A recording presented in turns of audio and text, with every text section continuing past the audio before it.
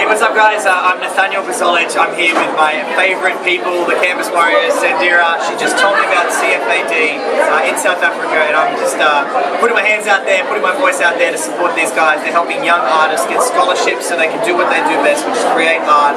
There's so much need in South Africa, which you've been telling me. Tell them a little bit about it. So we all need to rally together and support this school. This school needs some funding, they need some support from the public.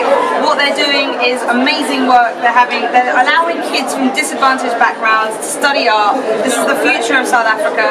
I'm an artist because of Dr. Nandasabin, so we need to get behind this, guys.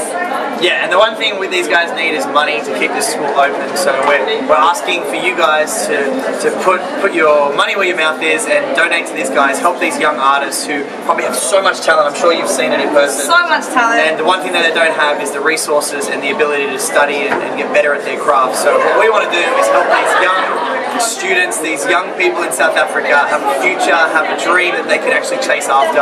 But we need your help, and unfortunately the world needs money, and these guys need some money to keep this school open. So here we are asking you guys. I'm going to give, I'm sure you've given already. And we stand with CFAD. Yeah. Right on.